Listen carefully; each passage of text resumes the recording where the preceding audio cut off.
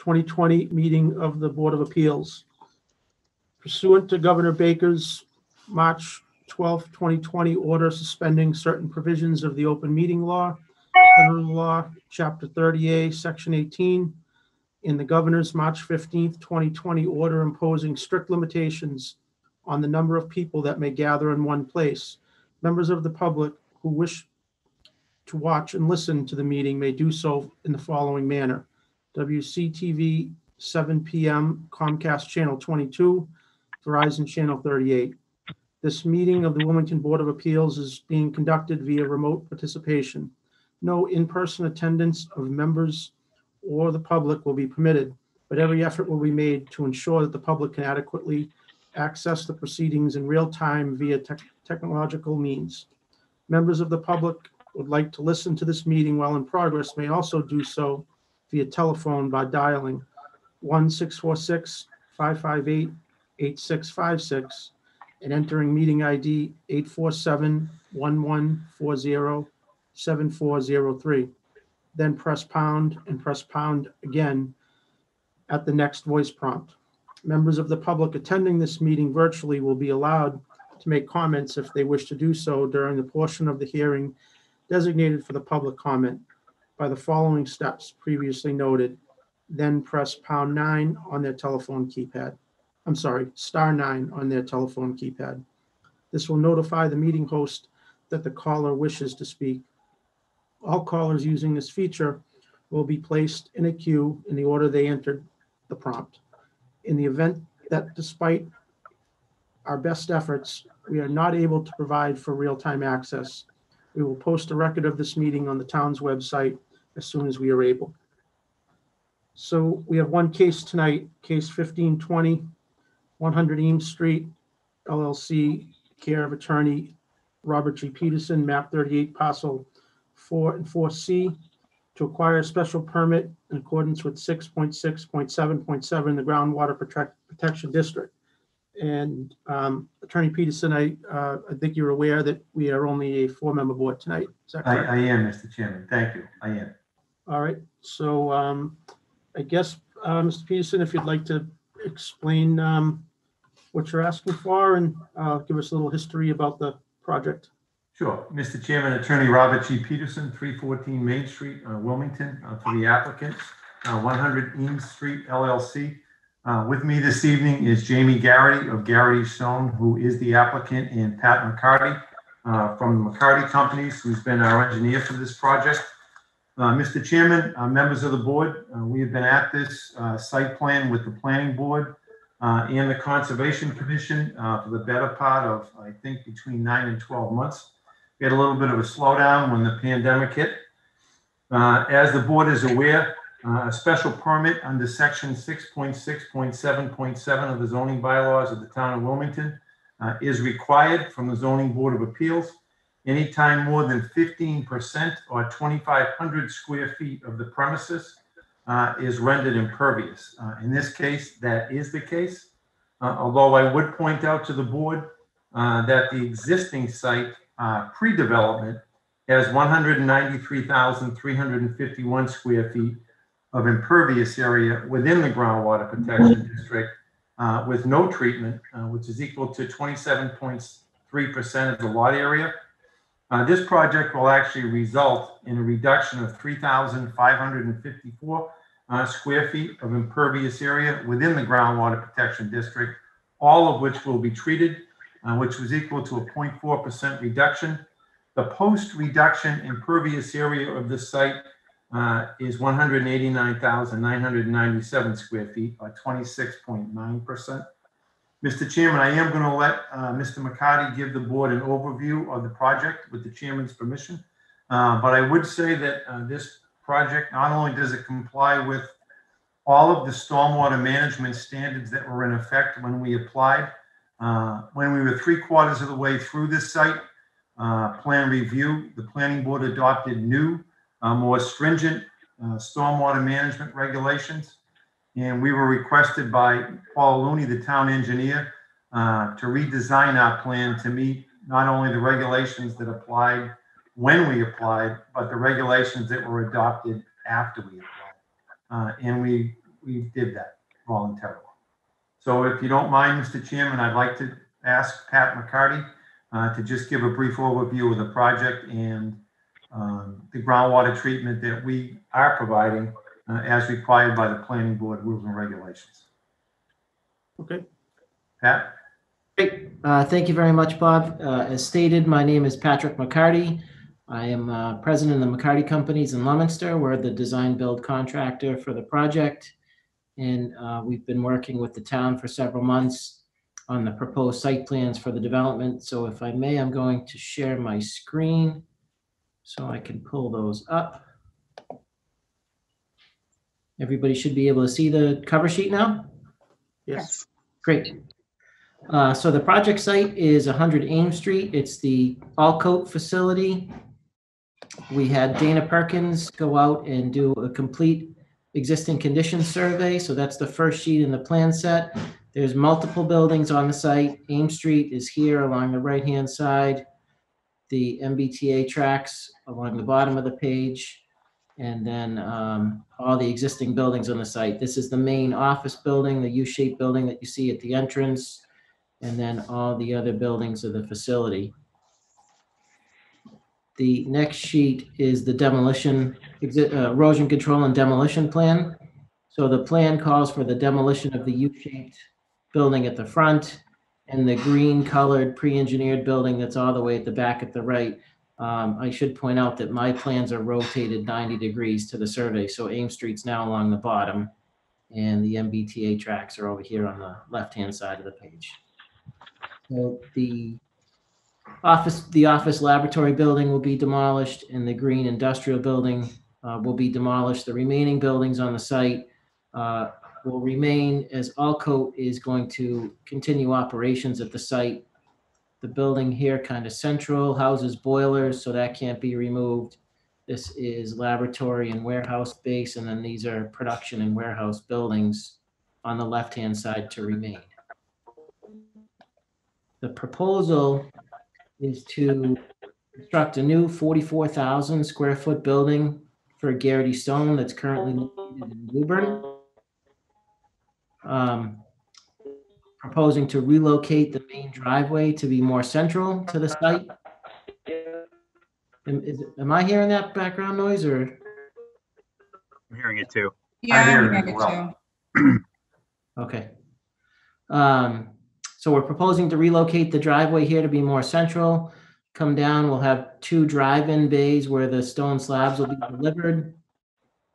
A customer and staff parking area. This is the existing boiler building to remain. We'll have a second driveway that loops around the other buildings to remain. That will be employee parking area, and then back to the loading area. Sorry. Background distracting. So the flow through the building is linear, so raw granite slabs would come in on trucks here. They would be stored on racks and then eventually brought through into the fabrication area where they would be cut and polished. And then at the end of the building, they'd be staged for a delivery going out to the different projects. We have several van height bays here at the back to facilitate the loading of those granite slabs onto the trucks for delivery. And then another driveway that wraps around here.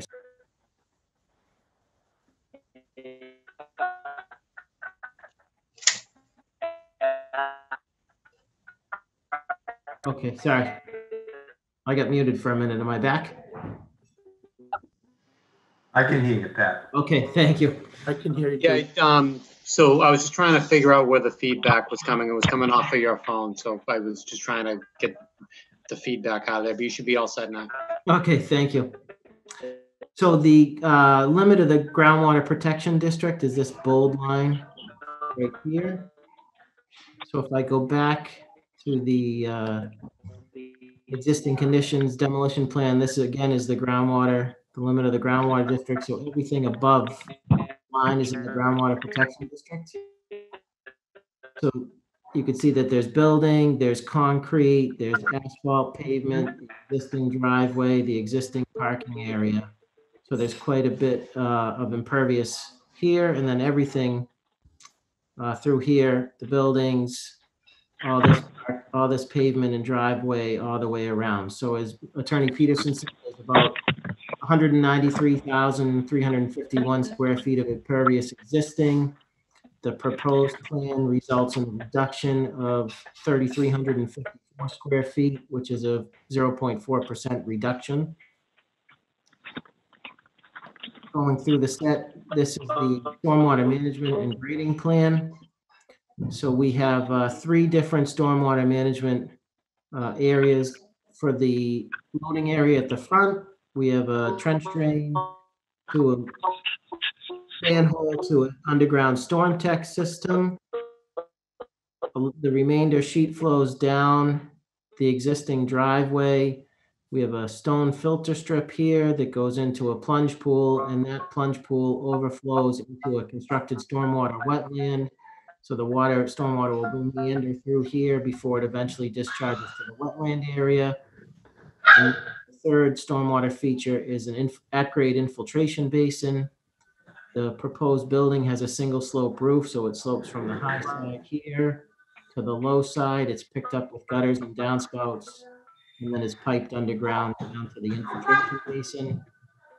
So as Bob stated, we comply with the stormwater management guidelines, and we also comply with the town's new stormwater bylaw that was just recently enacted. The remaining sheets are utility sheets, the water, sewer, gas connections, a landscaping plan, which you can see is very extensive. Trees along Ames Street and down the driveway, trees and landscaping along the edge of our pavement, substantial landscaping here at the main entrance to what would be the showroom. And then the constructed stormwater wetland gets quite a bit of plantings in its own, just as part of the functionality of that. Photometric plan, I don't know why it's jumping so fast. Photometric plan, and then detail sheets. One of the detail sheets, there's a blow up of the grading of the constructed stormwater wetland.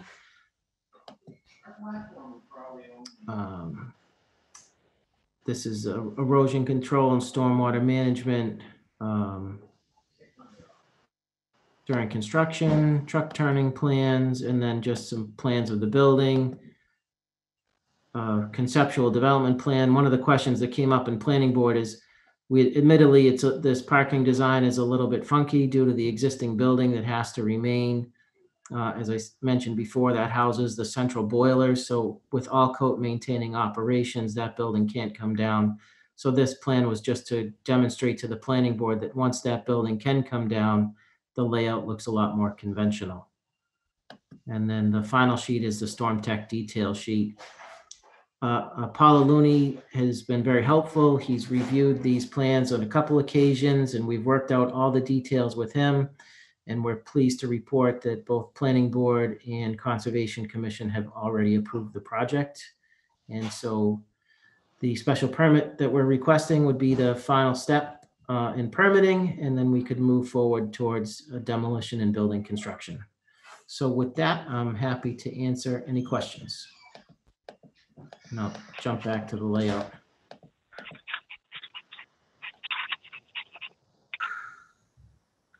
So let me just jump in for a minute. We do have as you referenced, we do have a letter from Paul Looney, the town engineer. Basically, it's really short. It basically says the proposed plans reduce the impervious coverage within the groundwater protection district in the post-development condition. The engineering division has reviewed the documents referenced above and finds that the proposed recharge system demonstrate compliance with the special provisions of the groundwater protection district, specifically zoning bylaw 6.6.7.7. Further, the stormwater management system as proposed will provide a significant improvement to the water quality and groundwater recharge on site over the existing conditions. As such, we recommend granting the special permit as requested. So that came from our engineering division, as referenced by Mr. McCarty. Do any of the the other members have any questions or comments? Yeah, Mr. Chair, can I ask a question? Sure. Through the chair. So I just wanted to know a little bit more about the boiler. I know it doesn't really have any effect, but so it's there, that boiler room is for what, the other buildings on the side where the train tracks are, or can you? Yeah, so there's a natural gas fired boiler in this building that feeds the other buildings on the site that are to remain. Okay, so then the second question, you said that it was going to eventually be eliminated. When is that going to happen? That would be phase 2 of the project. So Allcoat has an 8-year lease. When they sold the property to Mr. Garrity, they also signed an 8-year lease to remain on site. So it would be at least 8 years from now. Okay, I'm just wondering. Thanks. Anyone else? Mr. Peterson, is there anything else that you had to present? No, Mr. Chairman, I would like to, however, if you would indulge me, to take a minute to thank Paul for his hard work on this project. As I indicated in my opening comments, we've been at this for over 9 months. Anyone that's ever worked with Paul would describe him as thorough. And we did submit earlier plans that Paul wasn't fond of, and he asked us to revise them. And quite frankly, he was of great assistance to us in helping us revise our plans, and helping us to revise our plans once the new stormwater management regulations were adopted while we were in the process of being permitted. So I think as a group, we're thankful not only to the planning board, but to Paul as well. He's an extreme help and an extremely helpful asset to the town. And I just wanted to point that out. Are there any, do we know, are there any members of the public waiting to comment on the project?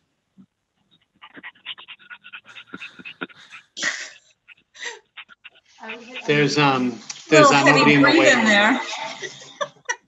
No, nobody in the waiting room? No, there's nobody in the waiting room as of right now, no. All right, so we'll just wait a few minutes to see if there are any other members who, or residents who call in, but we'll just wait another minute.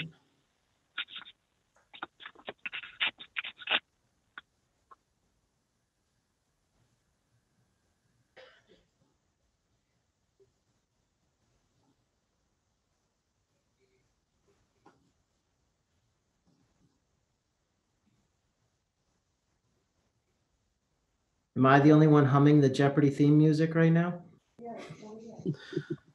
You All might right, I be, think Pat, that's, because it's not me. I think we've waited. No members have chimed in for, I'm sorry, no residents have called in, so I'm going to close the public hearing. I just have one question or one comment, and I did watch the planning board meeting online, and I just had a question about the entrance and its adjacency to the buildings directly to the left of it. It looks like it's 24 feet. And that's, there were no issues with being that close to that building? No, the whole discussion of the driveway was, there was a speed study from an old project on the other side of the railroad tracks that showed the 85th percentile speed of about 45 miles an hour.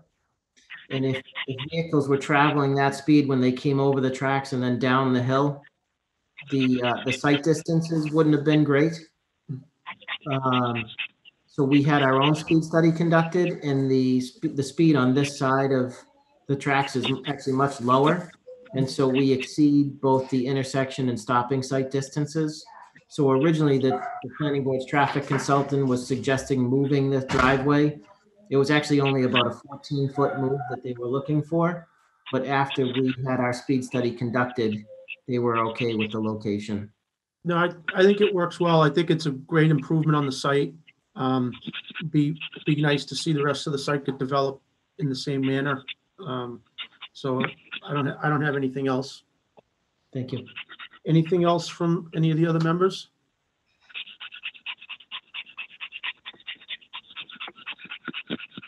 All right. With that said, would anybody like to make a motion? Make a motion.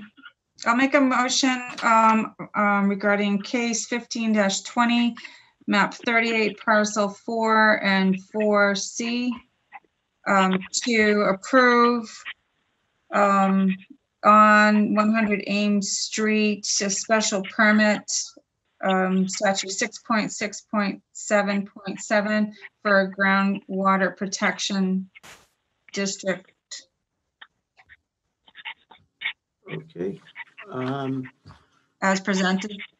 So this will do this as Dan has done by roll call. You have to second it. Yeah, correct. Second. Does anybody, Tom? Thank you, Tom. Tom seconded. So we'll take a vote. Tom, Yes. Jackie, Yes. I think we have to unmute Ray.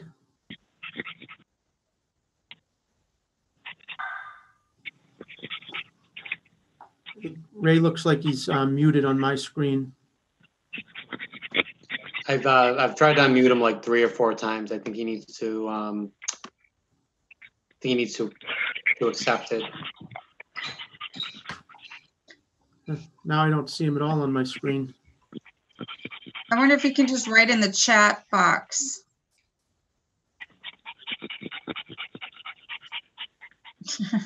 Fido is quite thirsty. Ray's back.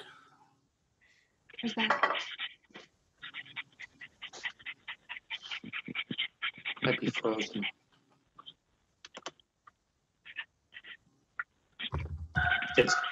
It's not letting me unmute him. I'm just sending him a little note. I don't know if he even knows how to get it, but His screen appears to be frozen. I don't know if he got locked out of his internet or might be a connection issue. well, I am a yes, and I don't know Brady what to, just signed in to me via text that he approves. he I don't approves. know if that- Yeah. Okay. So we have a unanimous vote in favor. Thank you, Mr. Chairman. Thank you very much. Thank you. Thank you all very much. All right, that was our only case tonight. Jackie, I know you sent out some meeting minutes, but I think we should probably wait till next month when Dan's here to vote on them. Everybody calls me Jackie. It's Kelly. But yeah, no problem. Sorry, Kelly. Dan does it all the time. That's okay. I was like, did he just say my name again? You know, Jackie's always like, I didn't send minutes. All right. That's fine. Tony, I did have one thing to run by you. You probably don't remember because we do this a million times, but I did get an email and a call from one of the applicants. We approved a groundwater protection special permit to, it was case 1519 for 8 Freeport Drive. Oh, this was the Last extension. year, obviously. Yeah, he was just looking to get a few months extension because of COVID. Everything kind of got stopped. His workers didn't want to work close together. So he started it. He's bought all the materials. So, you know, I told him I could see if we would do it as a matter of course. Jonathan Silverstein agreed that we could do that because of the current situation. But I didn't know if you wanted to do it that way or if you want to do it as a motion or. I think you just do it administratively. I think it's quite simple. I mean, it's very reasonable. I agree. Okay. So is everybody okay if I give him an extra 3 months from the deadline, which is next month? I'm okay with that. Oh, sure, Susan. Yep. No problem. You're okay with it? Okay. Yes. Yes, for me. All right. Perfect. You can hear me. Welcome back, Ray. Hey. Yeah. Hey, Ray. I get power on, goes down to 1%, up to 3%. I don't know. All right. Well, Doing great.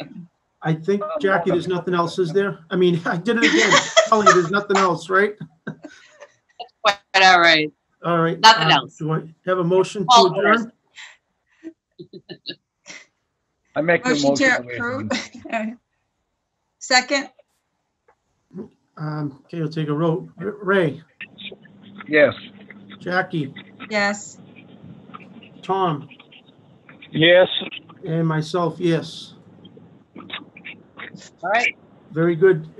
So we're on schedule just for the next month, regular scheduled meeting, correct? Correct. Yeah. Can't think of the date right now. The second Wednesday. Okay, All right. thank you. Bye, Jackie. All right. Thanks, everyone. Bye, Bye, Mikel. Bye, everybody. Bye. Thank you, everybody.